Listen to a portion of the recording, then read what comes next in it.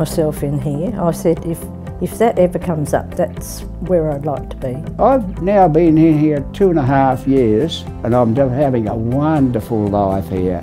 We have a lot of freedom and it's not institutionalised. I just sort of feel I can do anything I really want. My job is just to provide fresh, healthy, good food that the residents are happy with. We need to make sure we put lots of calories and lots of nutrients in the dishes, and I try find, just making sure everything's as fresh as possible.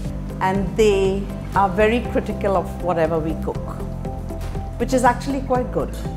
Makes us better cooks. When we walked in to meet the staff here, everyone was so incredibly friendly and made us feel at home.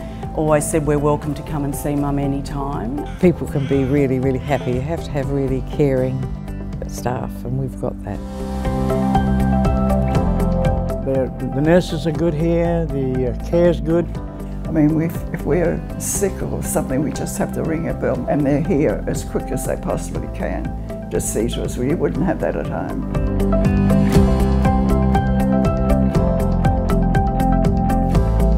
That I've got the most suitable place for anybody ever to be. It's just absolutely perfect, and I thank the good Lord every day that I've got this as my home.